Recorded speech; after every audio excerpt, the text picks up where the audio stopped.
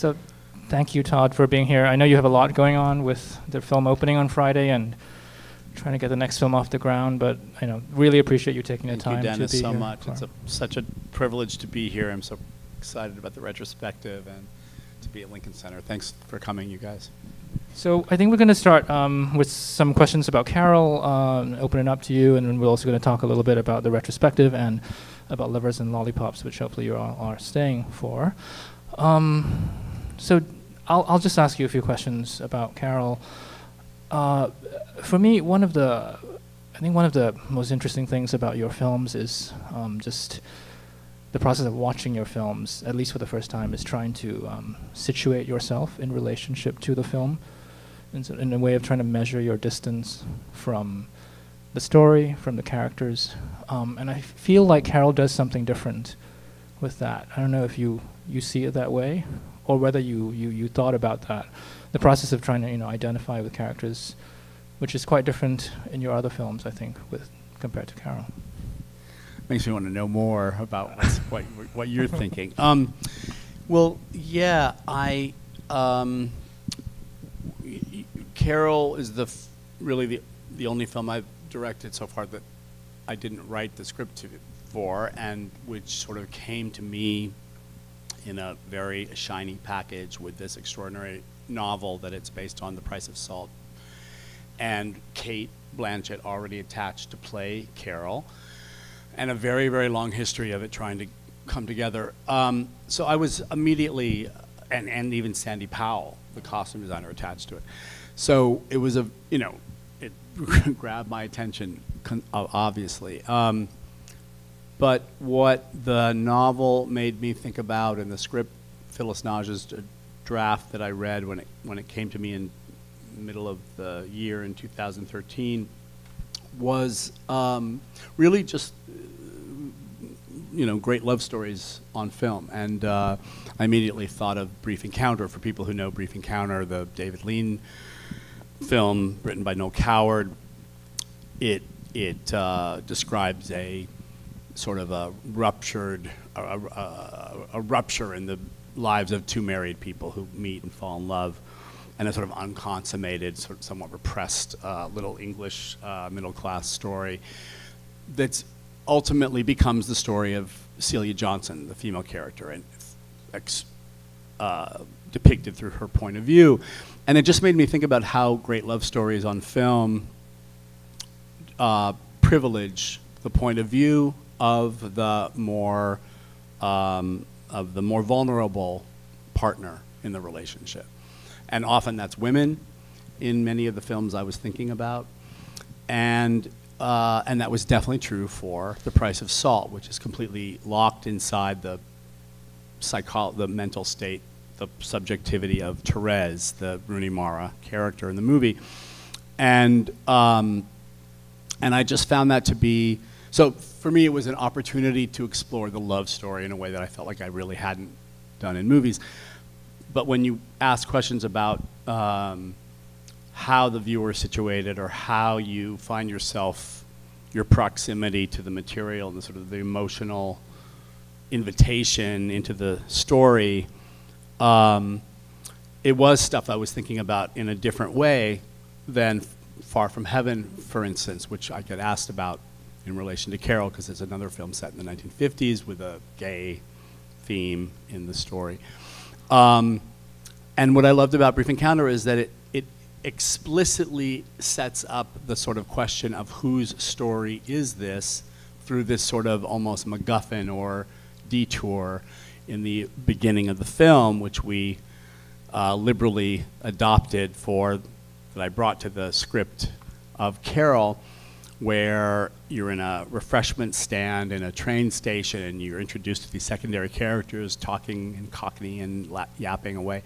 And you see Trevor Howard and Celia Johnson in the background having a conversation.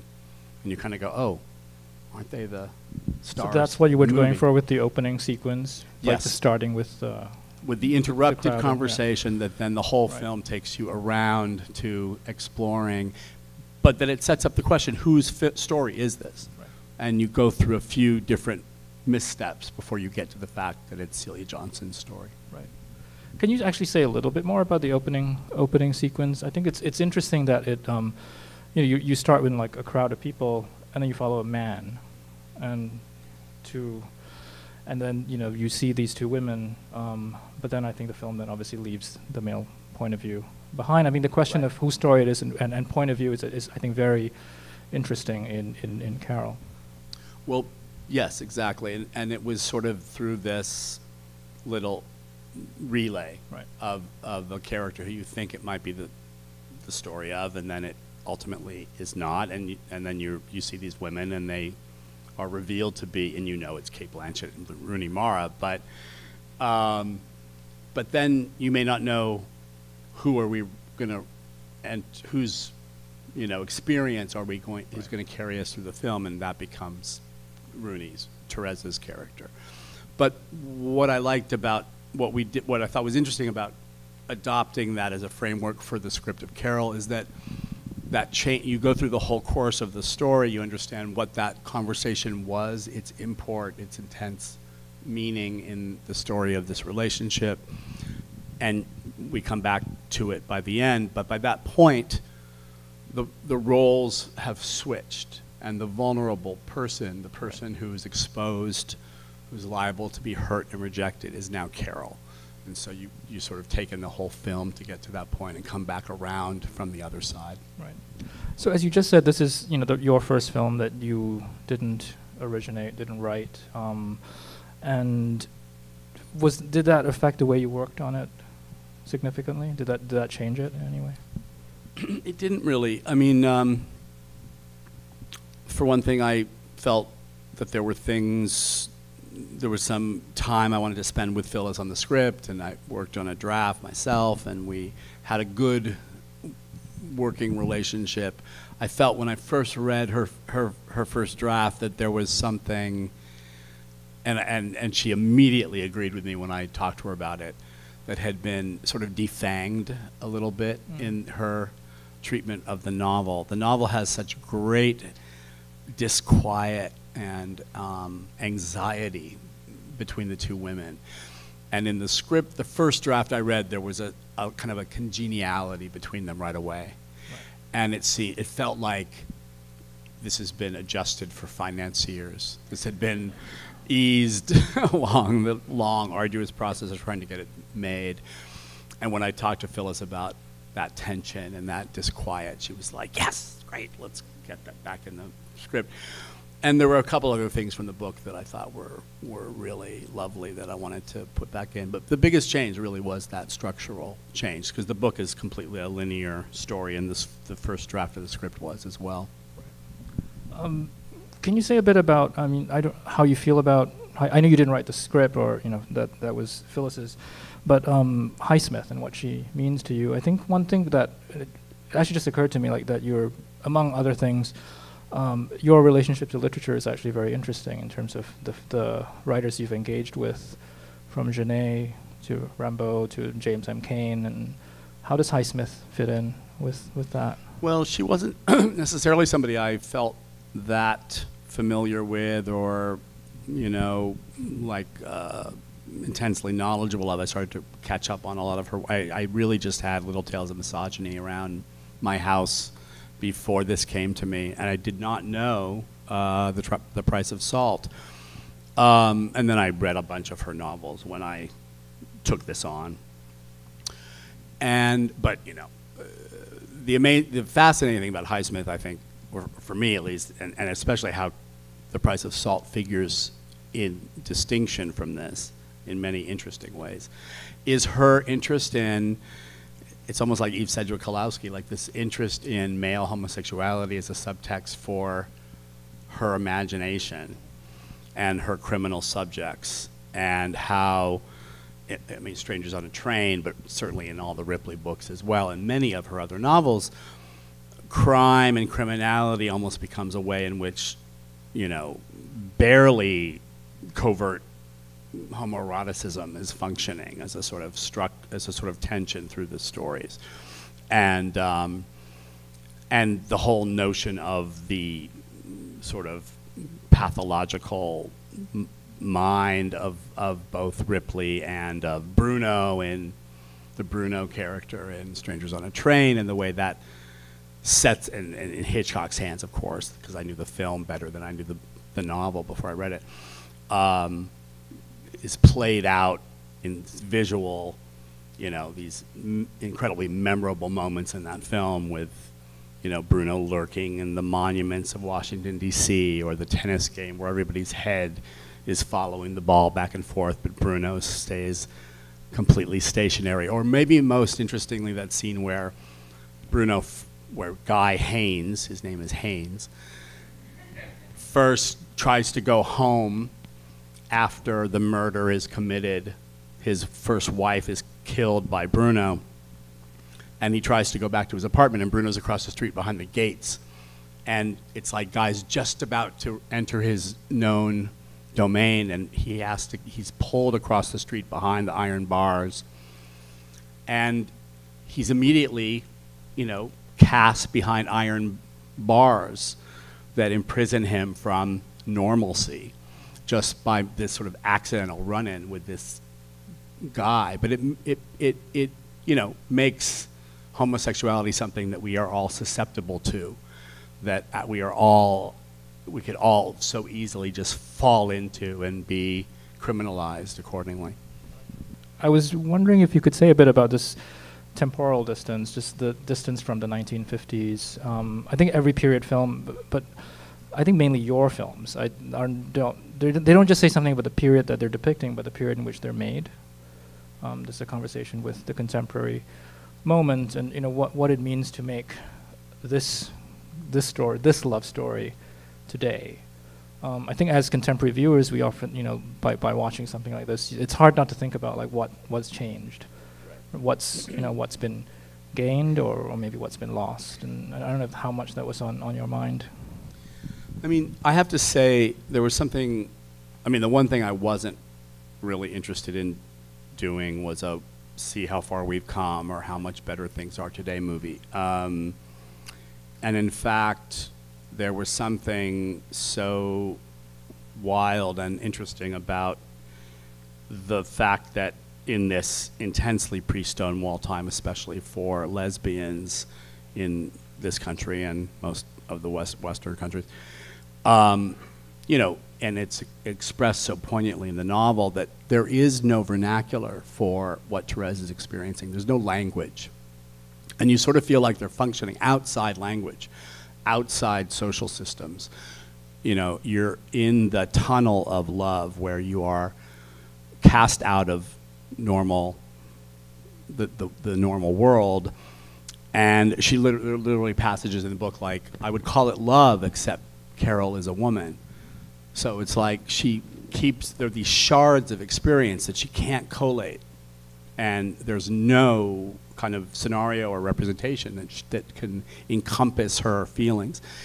And, you know, on the one hand, it made me think of how I felt when I was in Therese's shoes, as many of us have all been, falling in love, maybe when we're much younger, maybe not, where you feel completely like you are inventing a language, like no one has ever experienced this before, like you're completely at the mercy of the power of the person who you're obsessed over, and reading the signs and some, you know, indicators of how they feel about you. But what's interesting about this is like it's both universal and it's intensely historically specific, because that's really true about lesbian representation at this particular time, even more than gay male representation. So it has both a very specific historical, you know, relevance and accuracy, but it also speaks to a feeling that we've all had even when we don't have that historical specificity to support it. So you said that Cate was already attached to the film when you came on board. Can you talk about maybe just filling in the other key roles? Obviously Rooney Mara, who's extraordinary and won the prize at Cannes, and also Kyle Chandler. I think male roles in your women's pictures are always very interesting. And you talk. I think they're two very key roles and like really, really interesting and very nuanced, layered performances. Yeah, and I have to say that, you know, Patricia Highsmith is quite hard on the characters of Harge the husband, and even Richard, the boyfriend in the novel.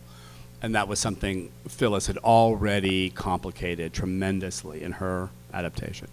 But it takes a unique actor, I think, to do a number of things that Kyle does before we even speak about Rooney, who's really the person who carries you through this film emotionally and roots you and anchors you through the whole, and kind of makes all of the visual language, but Cate does as well in her performance, because they're both conducting both sides of that glass that is such a predominant aspect of the look of the film that we're so aware we're either on one side of or the other.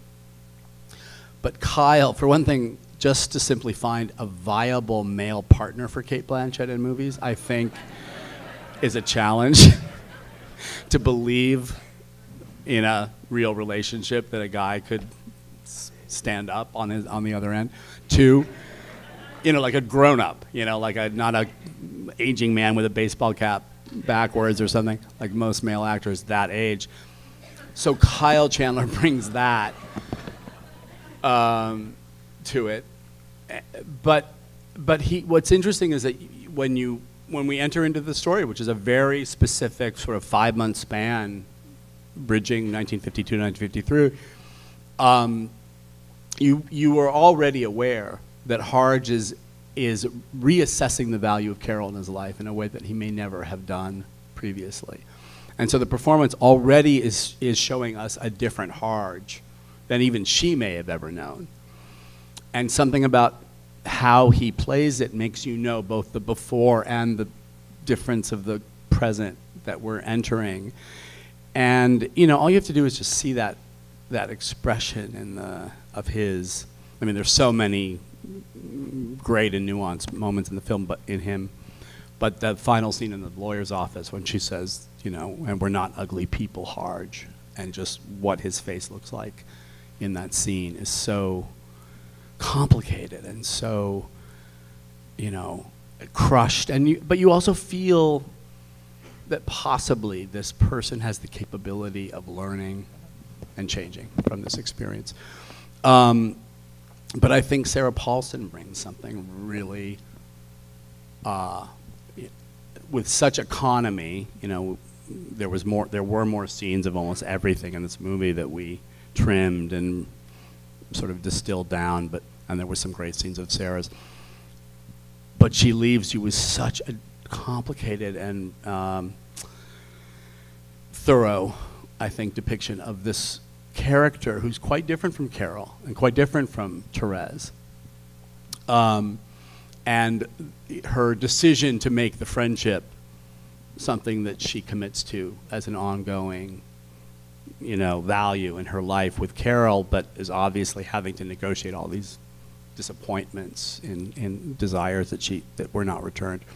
But that scene of her driving Rooney back at the end, there's something about just that moment of her looking in the rearview mirror and glancing back at Therese and carrying the weight of this era on her shoulders in a way that's really beautiful.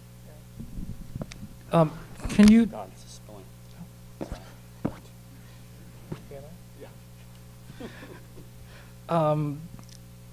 I wanted you to maybe say a bit about your collaboration with Ed Lachman, which goes back some years now. Ed's actually going to come talk about Far From Heaven in the last day of the retrospective. Fresh from camera image. Exactly.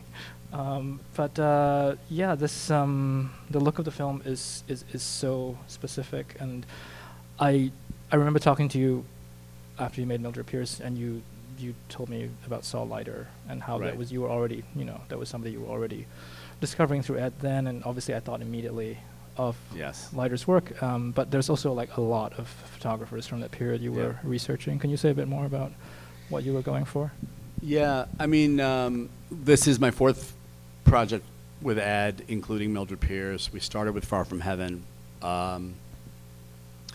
Ed's career and his artistry and the range of directors he's worked with is an overwhelming history of post-war film on both sides of the Atlantic, and he's a real artist, and he, you know,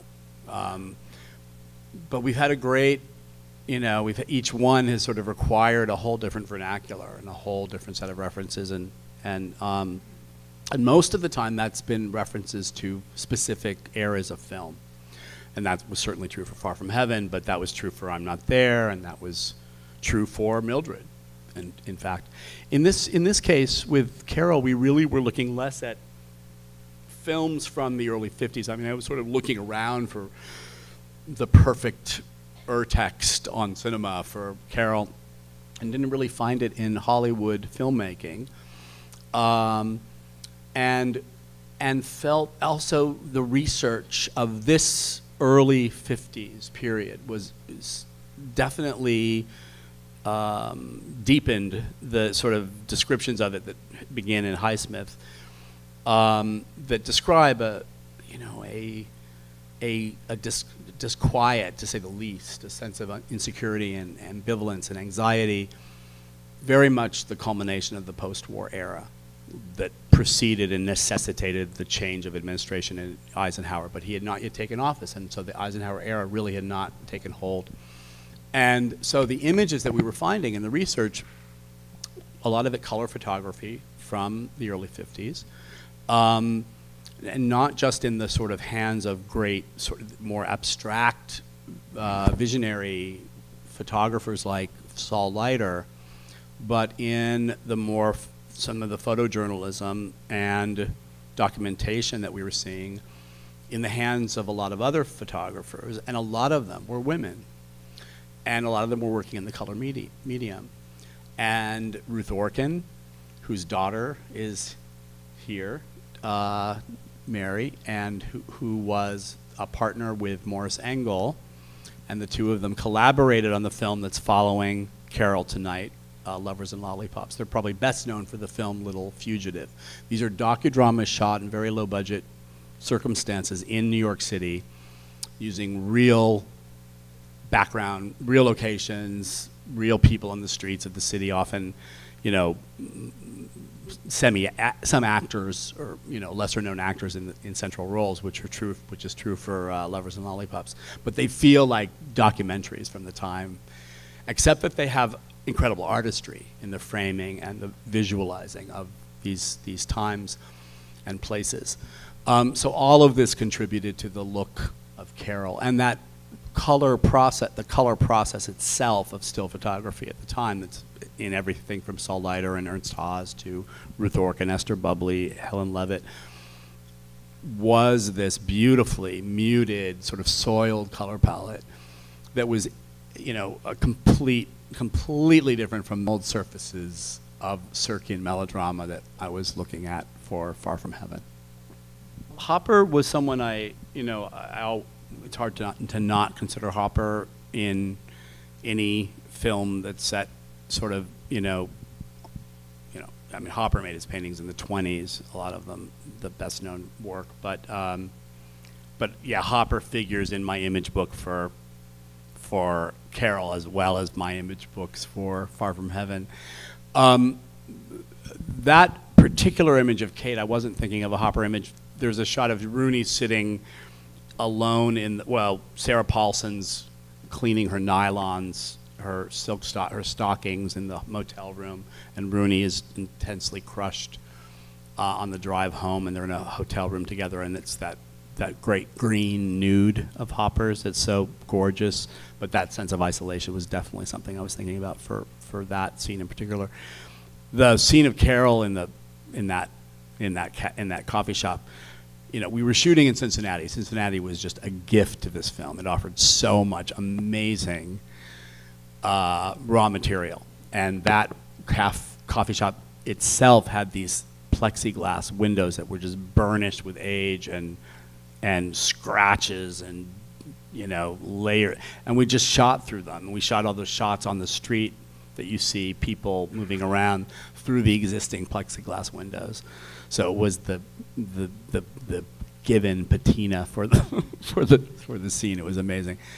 What was the other specific? Oh, Audrey Hepburn. Yeah, no, you know what? We weren't thinking of Audrey Hepburn. or even Gene Simmons, who I think she's even more a dead ringer for. While we were making the movie, we were just thinking of how Therese would evolve into someone influenced by Carol. And it was Rooney's own gait and posture and beauty, and there were some Audrey Hepburn. I should say there were some Audrey Hepburn photographs we looked at for the cut of the wig, but it wasn't like a fixation.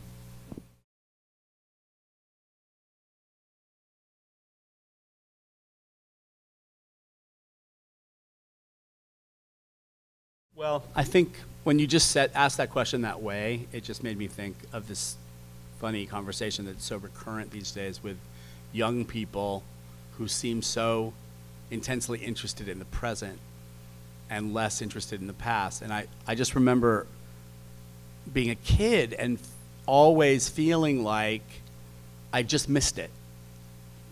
I just moved to New York and it was cool 3 years ago. Or, you know, or Bob Dylan will say, he asked, like, you know, who was it? It was like, you know, it was like an expat artist, what Paris was like. He was like, I feel like I missed it in the 1960s living in Greenwich Village, but you must have felt it in Paris in the 20s, 30s. And they were like, no, we felt like we missed it. You know, it's like everyone, I always feel like, how can you ever believe that your time is superior to the past? The past is always superior to the present. And that just creates interest in the world to feel that way, even if it's completely and totally subjective and maybe never right or verifiable, you know. But it just creates curiosity and interest in other people and other times and other places, you know. So I just feel like I get to, in the most selfish, immediate level, I get to live through these other times by directing films set in them. I also think it asks something of the audiences to look through a frame. And it's sort of what you said about considering the present through the prism of the past. That's something that the audience can do themselves. It's not something I'm going to deliver to you, you know, in a explicit term, but something that you get to do yourself, you know, by looking at a frame.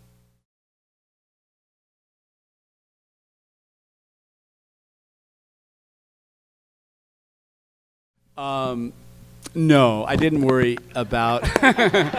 It's like a nice problem to have, right? You know, the amazing thing about this performance of Cate's, I think, is that Cate,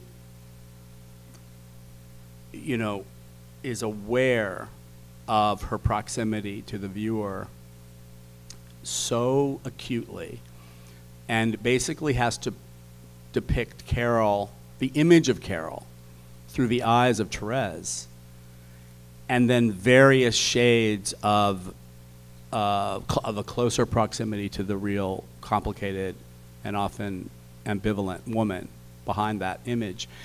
But if she wasn't aware of that, and almost always aware of where the camera is and what it's doing when it's photographing her, whose point of view is it assuming at different times in the movie, the language of the movie wouldn't work. If Cate occupied sort of too, you know, almost obsequious a relationship to the viewer, it would ruin the illusion that she holds and the power that illusion holds over Therese as a subject, you know? That there's something inexplicable about this character.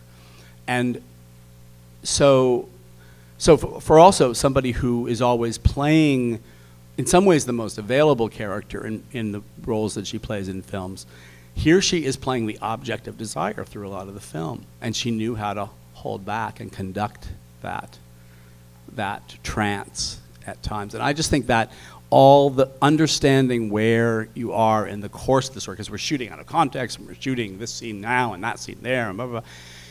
But she has to keep all of that in her head and deliver it so that the language of the film is coherent. So it's just and I also dig that it's like the older woman playing the object of desire. Come on. That's great. Did people hear the question about the gun?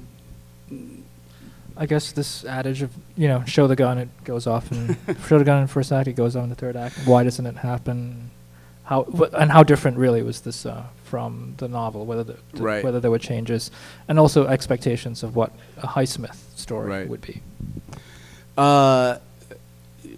It's a lesbian gun in the film, so it doesn't shoot.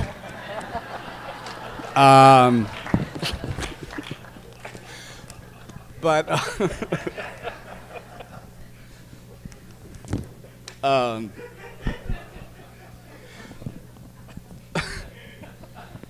but no, it was so great about reading The Price of Salt, and no, it didn't. We didn't change it. This is how it is in the novel. But what's so great about reading The Price of Salt is you realize that there's a direct parallel between the furtive, overproductive imagination of the criminal subject, who is almost always her protagonist in her movies, and you're locked inside these minds, and finding the sort of almost disturbingly plausible kind of machinations of the criminal mind that we all think, oh my God, that could be me, it feels so present, But what she does so beautifully in Price of Salt is that she draws a parallel to the amorous mind, and it's doing all the same things the criminal mind does. It's just as overheated and just as overproductive, and creating scenarios and outcomes and potential. Well, what if this happens and what if that happens? And there's literally, there's this moment where they're describing. Therese is describing the experience of going through the tunnel on her way to New Jersey for the first time to visit Carol's house with Carol in the car. And she says, I wished that the tunnel would collapse on top of us and both of our bodies would be dragged out one after the next. And you're like, that is love.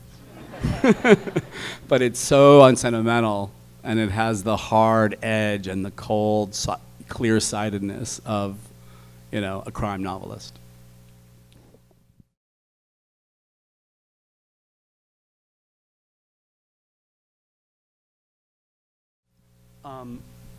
It is all in those silences and the lack of dialogue and the gestures, and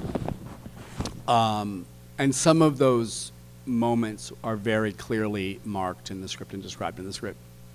But I think, but it's also, I think that, really great performances like Rooney's, which sort of conducts the way we look at both her face reading Carol and what she's seeing in Carol,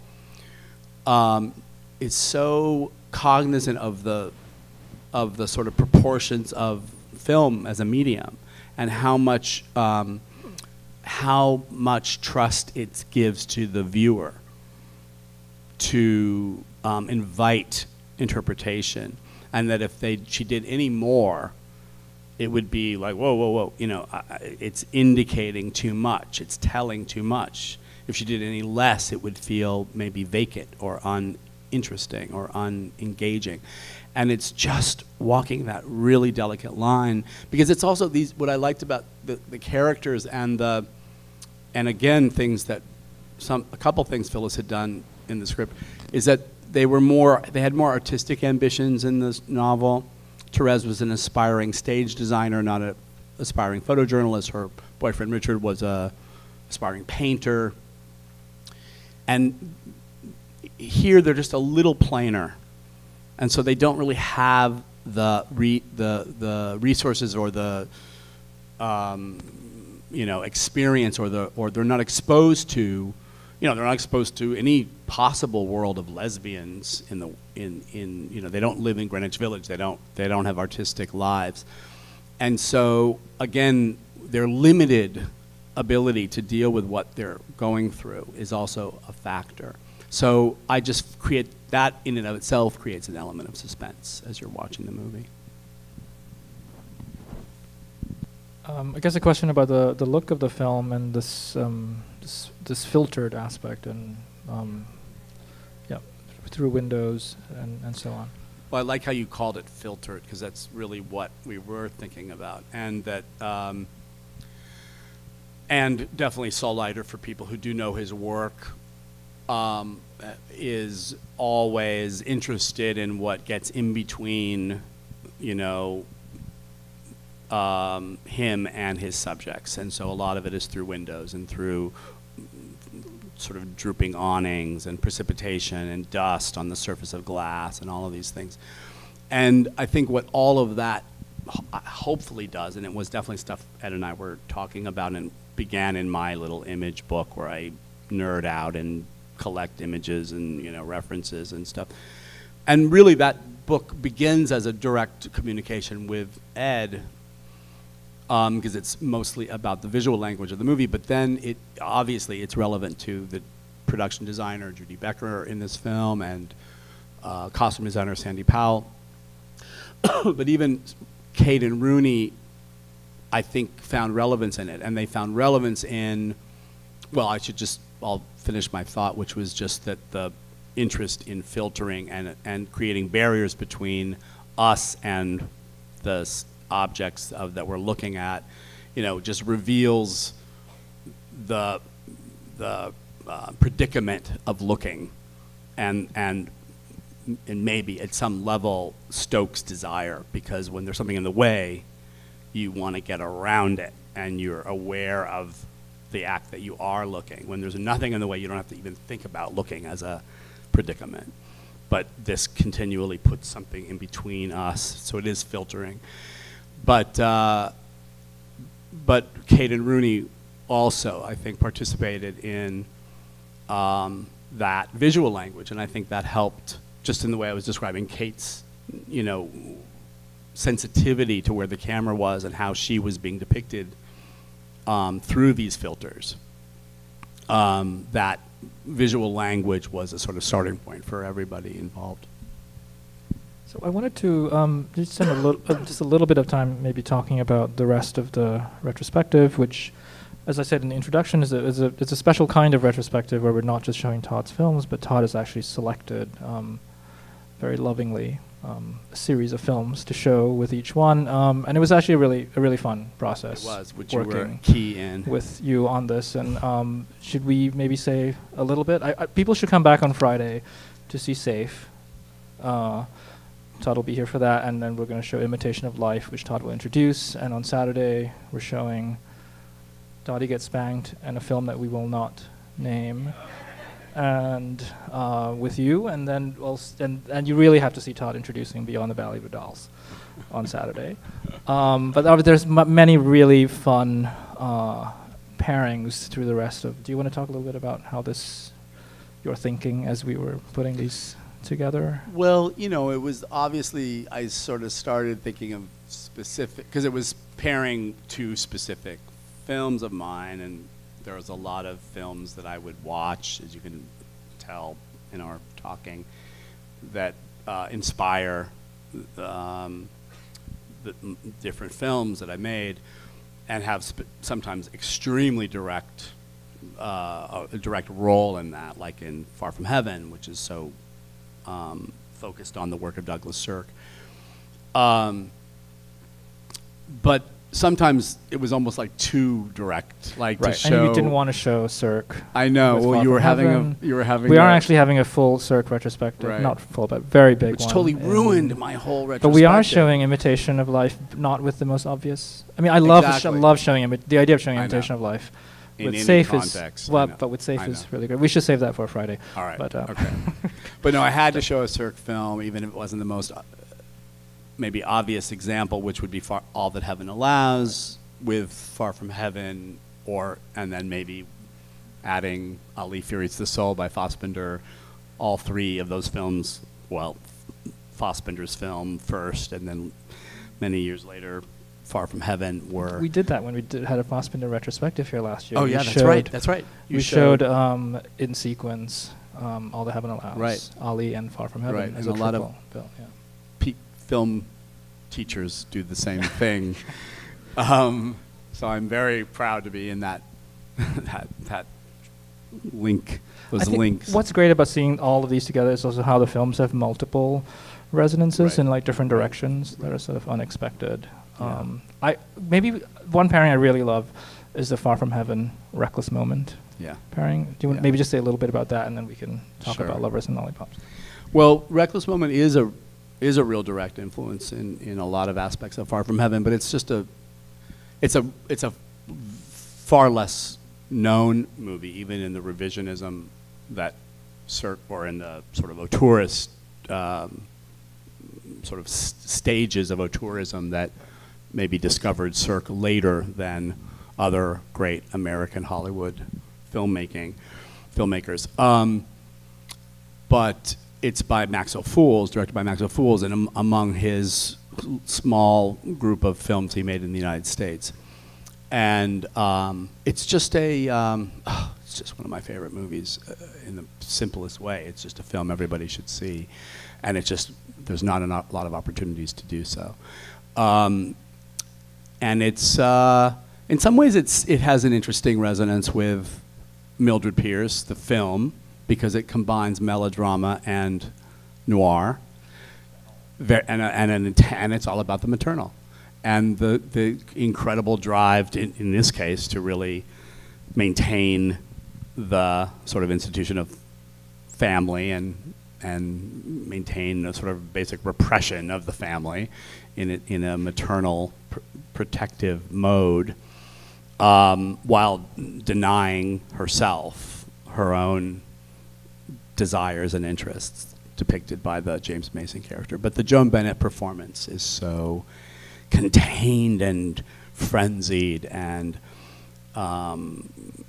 diverted by all of the issues that arise in the story, and and visually it's so incredibly powerful in the way that what he does with that amazing floating camera of his. But yeah, and then it's fun to find the little references in Far From Heaven that came from that film. And so I'll just tell people what else we're showing quickly. Performance with Velvet Goldmine. I think people can figure out that one. Mildred Pierce and Clute, not entirely obvious, although I know 70s American cinema was on your mind with Mildred Pierce. And what's... Eat the Document. Oh, yes, with I'm Not There. And Eat the Document is a very little scene, rarely seen. Actually, impossible to see. Impossible. We only really got it for the very special occasion Yes. of your retrospective. So exactly, and Jeff Rosen, Dylan's manager, who was so kind to let us show it. But it's an experimental, unlikely, incredibly haunting piece of work that Dylan himself edited the first half hour of while recovering from the famed motorcycle accident in Woodstock in '67. It's all the color footage that Penny Baker collected of Dylan during the Electric year that Scorsese went back to the vaults of for his great longer documentary, No Direction Home. But just the edit, it's an anti-rock concert documentary. It's just so it shows the periphery of that crazy time, very much from Dylan's point of view. And let's not forget Assassins. Assassins, my college thesis film from Brown University.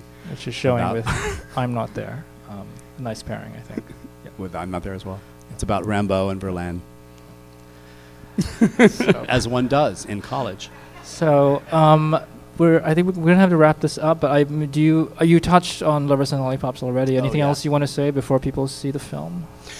Well, Lovers and Lollipops was it was a discovery because I didn't know about it, and but it's a film, shot. I was really interested in shooting as much evoking natural light and natural settings in New York City at this time, and but I wasn't finding great examples of that in Hollywood filmmaking from the period, except for the stills I was talking about earlier.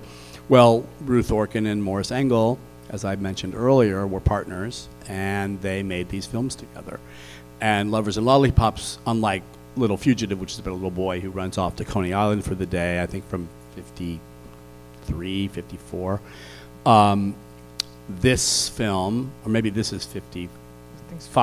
It's this, 56, yeah, because it's, Mary, what did you say? It's the 60th anniversary of the film this year. This one really took place in a lot of the locations that are relevant to Carol, including a scene in Macy's doll floor, toy floor. And Macy's was it's alluded to in a scene that's not still in Carol, but it's in the novel, that Therese, Macy's is the sort of step up from Frankenberg's, which is really Bloomingdale's, where Patricia Highsmith temped for Christmas season right after she sold the rights, right after she sold Strangers on a Train to Alfred Hitchcock. And that's where she met this amazingly attractive older woman who walked in the store and asked for her help in buying a doll for her daughter for Christmas, and that inspired the book Carol and the character of Carol. But Macy's was supposedly the step up, but Macy's in Lovers and Lollipops is it's like a disaster area. I mean, there's trash on the floor and kids rolling around and tired shop women, and and it's like, wow, and pegboard walls, and Judy Becker and I were like, pegboard, yes, we're gonna put pegboard all over Carol, like people are always saying Carol is such a stylish looking film, and I'm like, what? It's like dingy and it's distressed, and I love that about it. I mean, Carol is stylish and the clothes are great looking because people dressed that way in the 50s, but I love the distress of it, and but really Lovers and Lollipops is so beautifully photographed, and the woman at the core of the story is a single mother who's trying to sort of ingratiate her daughter to the new man in her life, and he does a beautiful performance in that role, as does the daughter.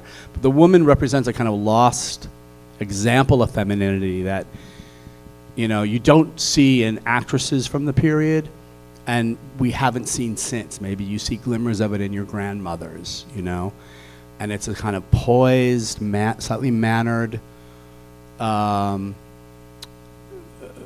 version of a woman that is just like kind of a lost iconography, and it was just so interesting to both Cate and Rooney in looking at how to build these characters, who were both very different kinds of women in Carol.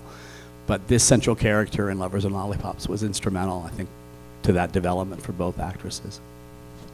Great. Well, thank you, Mary Engel, again, for letting us show it. Thank you, Todd. Thank you.